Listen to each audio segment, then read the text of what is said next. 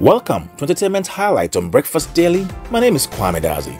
Amerado is receiving a lot of plaudits for his delivery at one of TimWestwood's freestyle sessions. The session also features other American artists like Yao Talk and Kwaku Flake. Even though all the three acts proved their mettle on the show, Amerado's performance has caught people's attention because of his unmatched flow, confidence, and lyrical power. He sold Ghana well, not forgetting his Kumerica roots. In his delivery, he mentioned some of the things Ghanaians pride themselves with as their heritage, named some Ghanaian artists who have the potential to win a Grammy, acknowledged other A-list artists who have blazed the trail, and asked YouTube to establish an office in Ghana. Typical of most rappers, he threw shots at other MCs, claiming the best rapper position over all of them. Amerado has won the hearts of many music lovers over the past few years as one of the best rappers in Ghana. He was nominated in the Best Rap Performance category at this year's Vodafone Ghana Music Awards, but lost to Eno Baroni.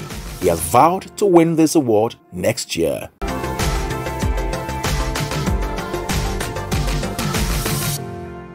Ghanaian musician and social activist Black Rasta has spoken about the absence of most celebrities at the Fix the Country demonstration which was held last week. Speaking on the chat on City TV, he told AJ Support that he was glad that most celebrities did not make it to the demonstration. He stressed that most of the celebrities who took part in the social media campaign probably did so because that is what they felt comfortable with.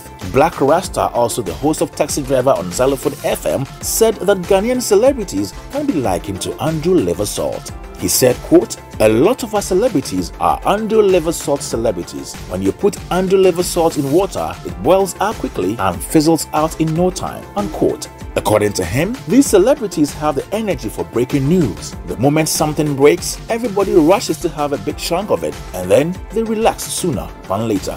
Black Rasta joined hundreds of Fix the Country protesters who took to the streets of Accra on Wednesday to demonstrate against what they say is the government's poor handling of social and economic situations in the country. A few months ago, the campaign started on social media with a lot of Ghanaians jumping on the trend. According to the conveners of the campaign, the demonstration is just the first of many to happen in the coming days.